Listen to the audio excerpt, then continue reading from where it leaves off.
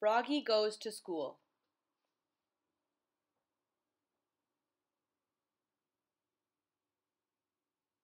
It was the first day of school. Froggy woke up and looked out the window. The sun was high in the sky. "Oh no! The bus! The bus!" he cried. "I'll miss the bus!" He hopped out of bed and flopped outside. Flop, flop, flop. The school bus was leaving. "Wait! Wait!" he yelled, and took a mighty hop. The bus hissed to a stop, and the door folded open. Froggy flopped up the steps. Flop, flop, flop. But when he reached the top, everybody laughed and pointed their fingers. "Froggy!" yelled his friend Max. "What? Did you forget something?" Froggy looked down. Oops! He was in his underwear. He dashed to the back of the bus and hid behind Max's umbrella all the way to school. At school, he hopped behind bushes. He tried to hide behind the flagpole. He rolled down the hall like a bowling ball, and in class he pretended to be a flower pot.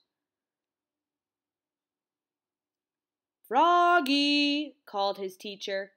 "What?" But it wasn't his teacher at all. It was his father. Froggy rubbed his eyes. He had been dreaming. He was still in bed. "Rise and shine, Froggy," said his father. "It's the first day of school." This time Froggy got all dressed. Zip, zoop, zup. Zut, zut, zut, zat. Then he flopped into the kitchen. Flop, flop, flop. He tried to pour milk on his bowl of flies, but the carton flew out of his hands. "You're just nervous about school, Froggy," said his mother. "Everybody is the first day." "Not me!" cried Froggy. And together they leapfrogged all the way to the bus stop. Flop, flop, flop. At school, Froggy found his name tag on his table. He liked his name. It was the first word he knew how to read. It was the only word he knew how to read. Froggy! He read it aloud, louder and louder.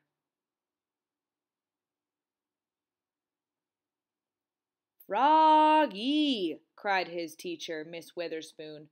"What?" "Hush, dear, it's time to pay attention."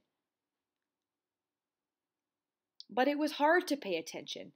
He squirmed. He looked out the window at the falling leaves. He felt like a leaf. Falling, falling.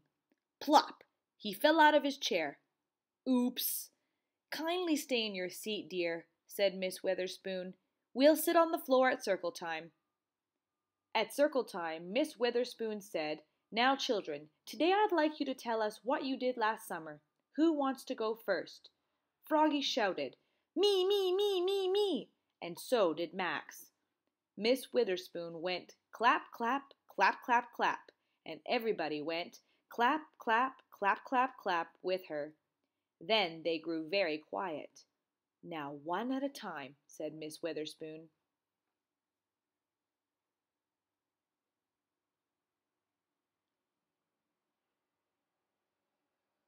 When Froggy's turn came, he jumped up and said, "Last summer, I learned how to swim." And he sang, "Bubble, bubble, toot, toot, chicken, airplane, soldier." Everybody jumped up and joined in. Bubble, bubble, toot, toot, chicken, airplane, soldier.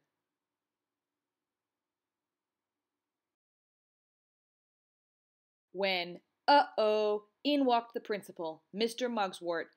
"Bubble, bubble, oops," cried Froggy, looking more red in the face than green.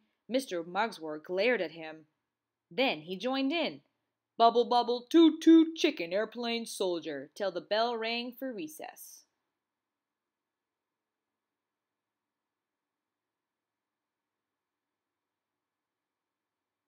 When Froggy flopped off the bus after school, his father said, "Froggy, how was your first day of school?"